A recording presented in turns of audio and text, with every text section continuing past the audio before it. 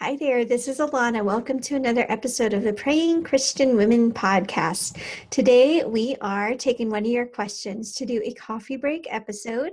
If you have questions that you want us to cover or discuss, you can submit those at prayingchristianwomen.com/questions. And today we're going to be talking about just discerning God's voice versus our own voice versus whoever else might be trying to get us to think that it's God talking to us. So I think it's going to be a really good one. So today's actual question is from a listener named Teresa who asks, how can I discern what is the Lord speaking to me instead of my own thoughts or something more sinister while praying? So before we get started, Alana's going to open us up with a word of prayer. God, I just thank you for Teresa. I thank you for her desire to hear your voice. I thank you for all the women listening who really just wants to hear from you. And I pray that you would speak to us, not only through this episode, but just in our day-to-day, and help us to draw closer to you as we discuss this topic, Lord. Amen. Amen. Okay, so where do you want to start with this? I kind of feel like before you even get into the question of whose voice you're hearing when you're praying, I think we might need to self-examine, like do some evaluation of a couple of things. And when I was thinking about this, I was thinking a couple of things that we need to evaluate is our view of God and our own motives. And I think, understanding our view of God, I think is kind of important because before discerning his voice, I think we need to know if we have an accurate view of who God is and how he views us and who we are in his eyes. Like, for instance, I could see someone who's praying like, God, show me areas where I can be a better person. And they might just hear like condemnation and like just feel, come away from that prayer feeling beaten down. And instead of inspired or, freed from things. And I think that that could come from viewing God as sinister or antagonistic or unkind or unloving. And that might go back to some blocks that we have about who God is and who we are in his eyes. And that might take some, I don't know, just recognizing truth. So I don't know that. And then on the other hand, I could see like where I've erred before, I think, is assuming that I'm always going to hear good things from God because he is loving and he is encouraging.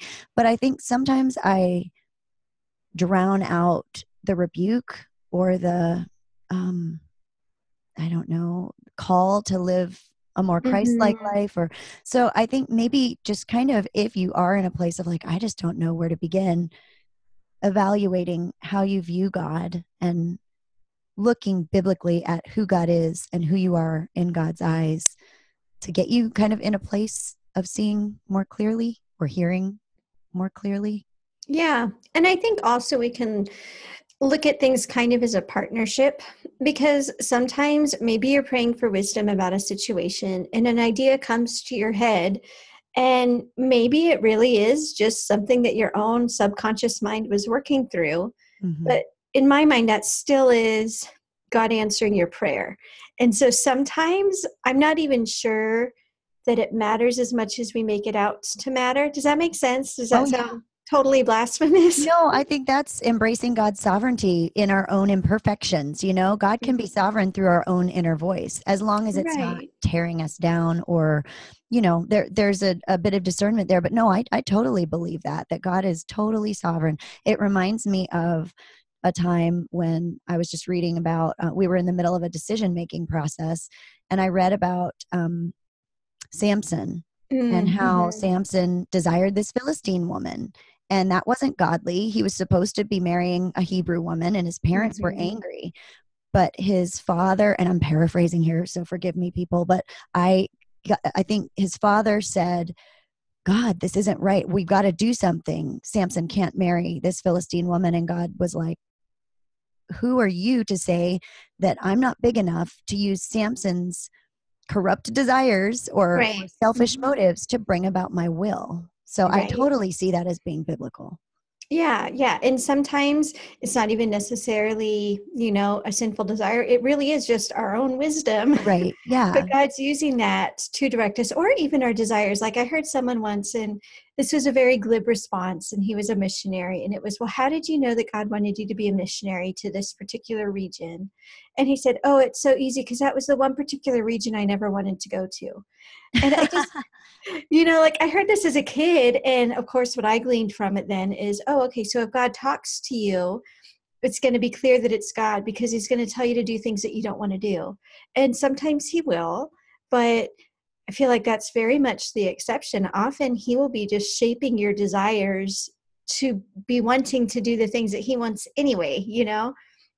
Well, and this person, Teresa is asking this question and she wants to hear God's voice. She's saying, Yeah. I want to discern God's voice. Mm-hmm. And so she's already on the right track. Teresa, you are already at a place where your heart is open for God speaking to you. But I think that brings up a really good point, though, Alana, is that we can sometimes get into this kind of stoic mode of, Mm-hmm. like some people say, don't pray for patience because God's going to test you, or Right. don't say you'll never do something because then God will make it happen. And that could Mm-hmm. happen, but I think we get into this thing of, well, if I want it, then it's bad. And if I Right. don't want it, then I guess I'd have to do that to make God happy. And Yeah. I think Yeah. that's And God, dangerous. yeah, God, like you said, he's sovereign enough and big enough to be working in a lot of different areas. He's working Mhm. in our desires. He's working in our subconscious. He's working in our Yeah. circumstances. And I feel like all of those things taken together can, in most cases, really direct us. He speaks through us through the Bible, through others. And often, if he's trying to get a message across to you, he's going to be using a lot of those methods.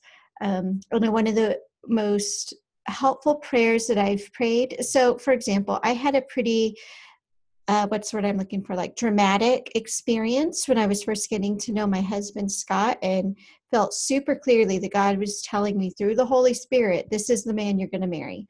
And I was afraid to believe that for many, many different reasons. And I wanted to be very careful, which I think people should be careful with something like that. But one of the most helpful prayers for me was to say, okay, God, this is what I think you're saying. And if I'm way off base, please correct me. I kind of think of Yeah. like the GPS, how, like just yesterday, I had to get somewhere and all it showed was the road, but I had to pull out of a parking lot and I couldn't tell which way I was supposed to go. So I just like, okay, I'm just going to go somewhere. And of course, then it had me do a U-turn. But sometimes you just have to kind of start before it can correct.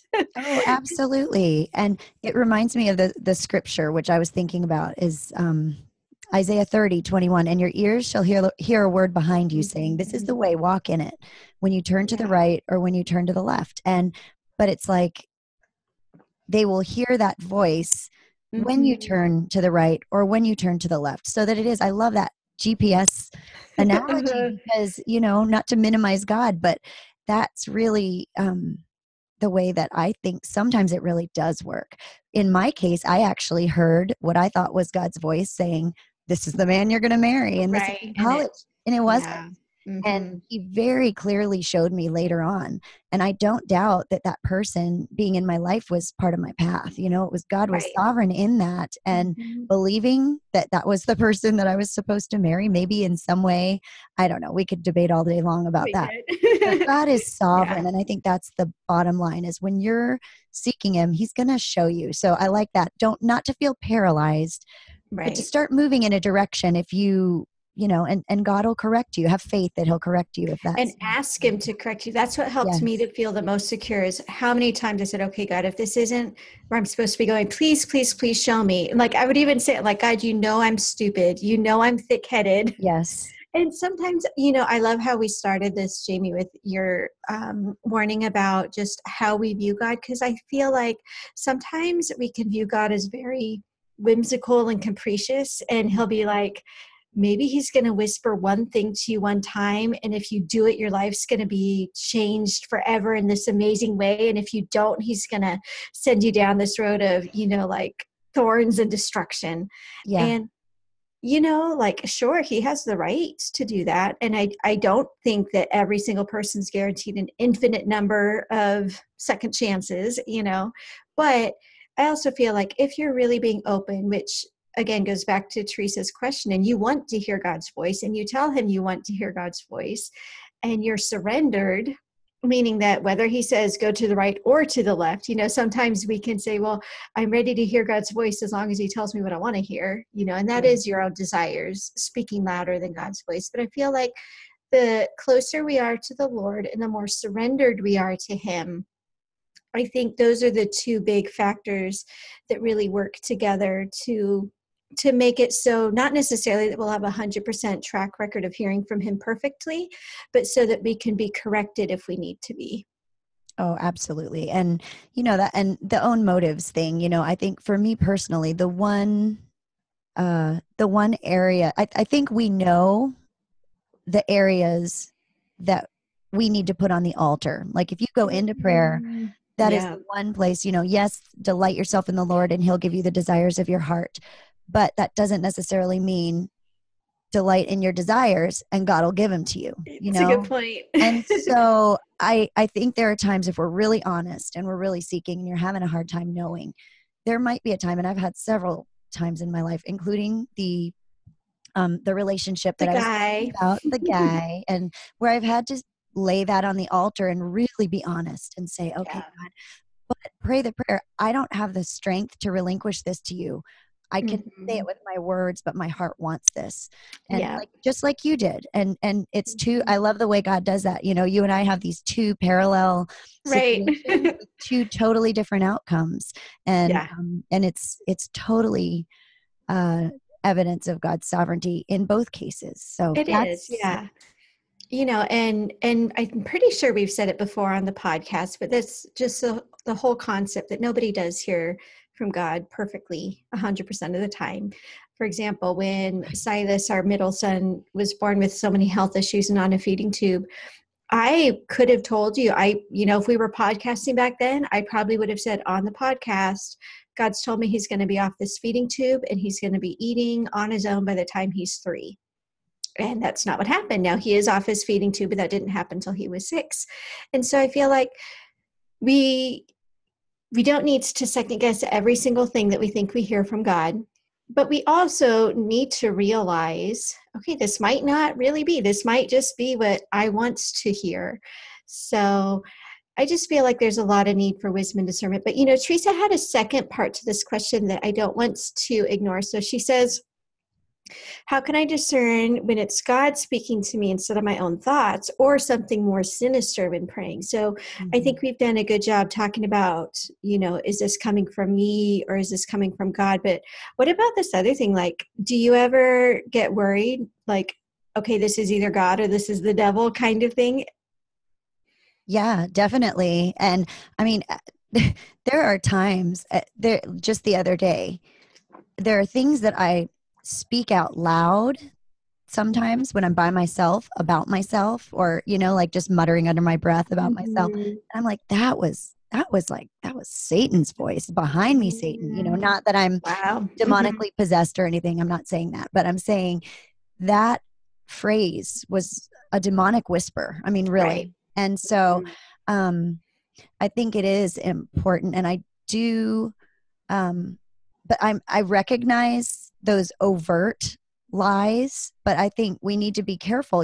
Satan, he's a prowling lion, prowling Mm-hmm. around, and not that every moment of every day we're being inundated by demonic voices, but I think it's important to recognize the character of demonic influences or your own self-damaging voice. That's a good point. I don't know how to And discern between those two yeah, necessarily. and discernment really, it does come down a lot to discernment because wow, totally just lost my train of thought. Whether it's the devil. Oh, I remember where I was going. So, for example, if I am trying to make a pretty big decision and I really am nervous about hearing from God wrong, one of the things I like to do is just kind of open my time in prayer with praise. because I feel like that absolutely, it gets you into the right mental and spiritual mindset. But I also feel like the devil, or, I don't believe that most day-to-day Christians have like actually experienced an encounter by Satan himself, because he's not omnipresent, but there are demons and stuff. And the devil and demons, I feel, don't want to be in the presence of a Christian who is praising God. And so I feel like sometimes even just starting your prayer times with some praise, and just this idea that, demons flee at the name of Jesus. A demon cannot confess that Jesus is the Son of God. So even just starting by confessing those sorts of things, do it out loud if you want to. I feel like that can definitely give power. And then I think a lot of it really does come down to discernment. And Jamie, I feel like maybe you and I have you told me before that you feel like discernment's one of your spiritual gifts? Um, I don't know exactly. Maybe, Okay. maybe. I mean, yes, I might You have. strike Yeah. me as a discerning person. Well, So thank you. I think it's that was on not, one of my, like, you do the Bible study or the yeah, test yeah, or whatever. I yeah. think that came up as one of them. I feel like both you and I do have at least some degree, even if it's not on the level of a spiritual gift, we are discerning, intuitive people.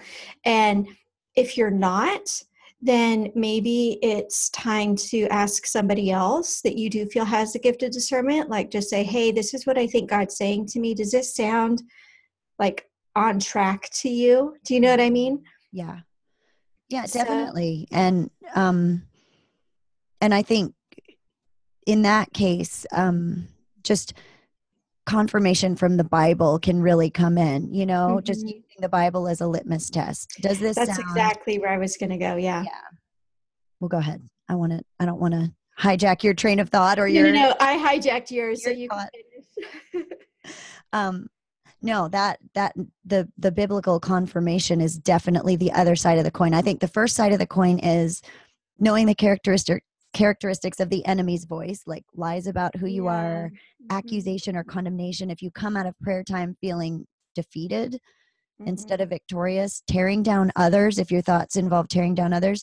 Also, I've heard of things like people having affairs with other people while they're married and saying, well, God told me I need to God be with told this me. person, Mhm. things like that that go against. But, follow your heart first is another kind of, not Yeah. the voice of God.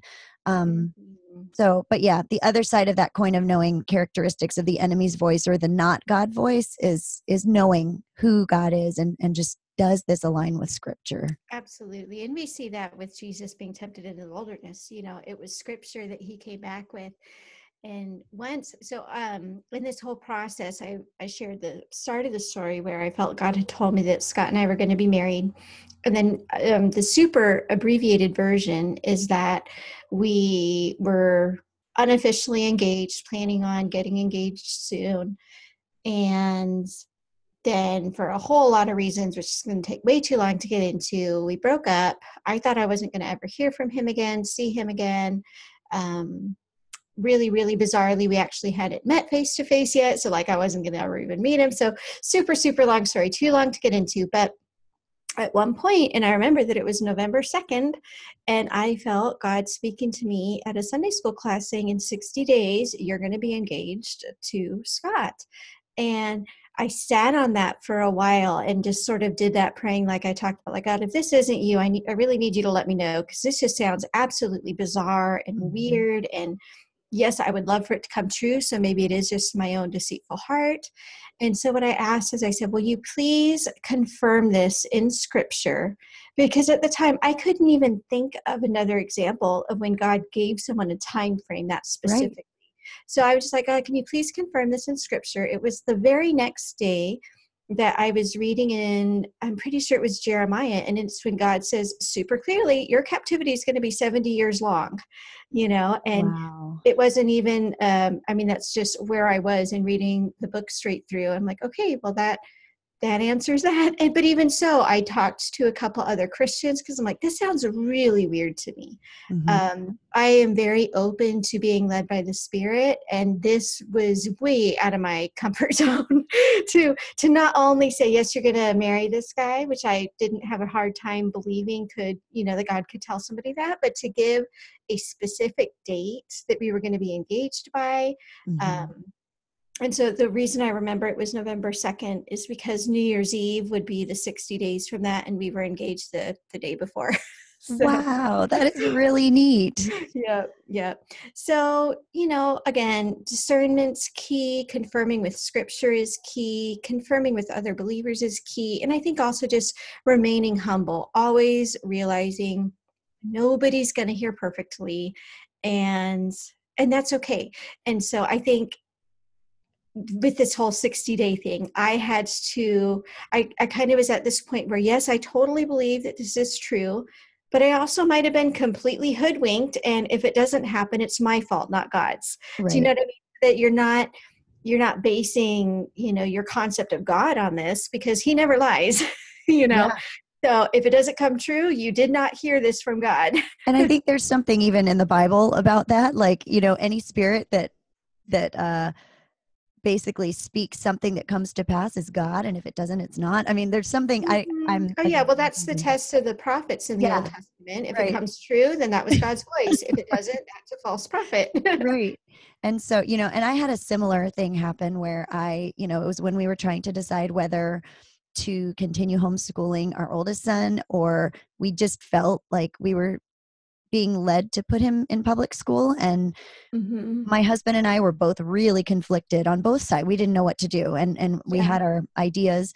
I wanted to keep homeschooling him deep down.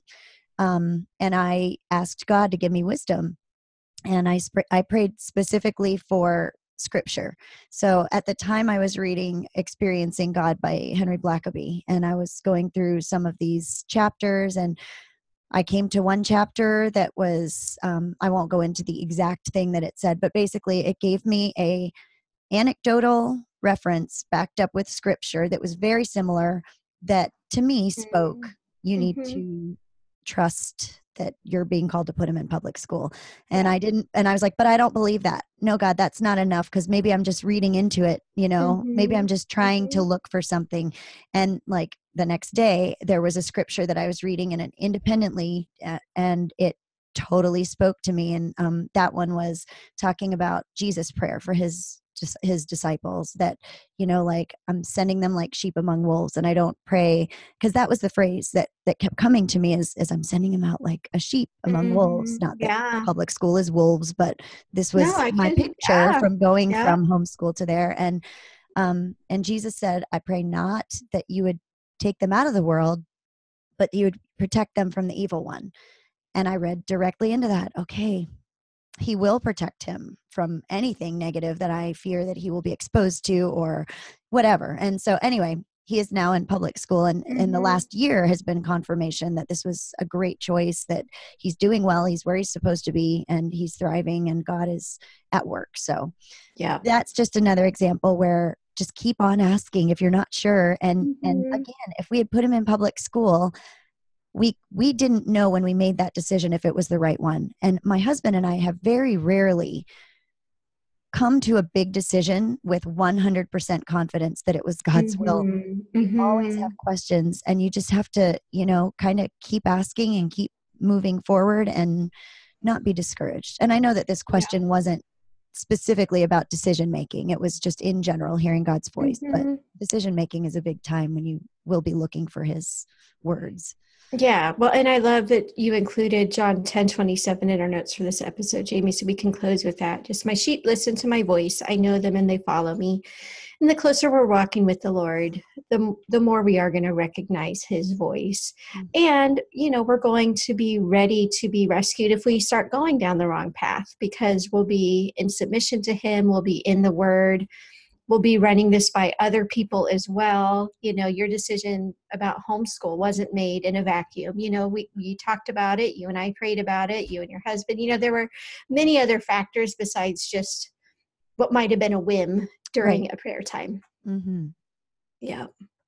Well, should we move on to our prayers for the unsaved? Yeah, let's do that. Teresa, thank you for that question. And we will be praying for you for just being able to hear God's voice more and more clearly. But now we've begun including prayers for the unsaved in our coffee break episodes. So we would like to just take this time to pray for the 1 to 3 people that God has put on your heart to be praying for in the long term. And I'll just read through this prayer and you can pray along with us. Dear Father, I thank you and praise you for making me your own. Thank you for inviting me into your family. Thank you for adopting me as your child, even though I was so unworthy. Today, Lord, I pray that you would grant that same gift to my friend. May they know the joys that come from being part of your family. Show them that you're the kind and generous Father. Show them how much you love them. Whether their own experiences with their earthly parents were positive or negative, let them see you as their gracious Heavenly Father. I know that you love my friend as a father. Please show them yourself so they can cry out to you, their Abba Father. Amen. Amen. And again, if you want to send us your questions for these coffee break episodes, you can submit them at prayingchristianwomen.com/questions. So thanks again. And before we go, let's just wrap up with a word of prayer. And we will be praying for Teresa too. We haven't done that yet, have we? No, not yet. Okay. I didn't think so. And then I'm like, wait, did we just do that? But no, we said we would be praying for her, but we will actually pray for her. Now we will actually pray because for her. we are praying Christian women. Right. Well, let's go ahead and pray. Lord, we thank you so much for Teresa. I pray, just like Jaime wished for her also, just that she could hear your voice clearly and know that it's you. I pray that you would be guiding each of us in all the decisions that we have to make, and that we would be open and surrendered to hearing your voice, Lord. Thank you so much for our listeners. We pray your tremendous blessing over each of them today and over the unsaved people that they've been praying for as we do the prayers for the unsaved, these shows too, God. Just thank you for all the ways you've protected us and watched over us. And we lift this up in Jesus' name. Amen.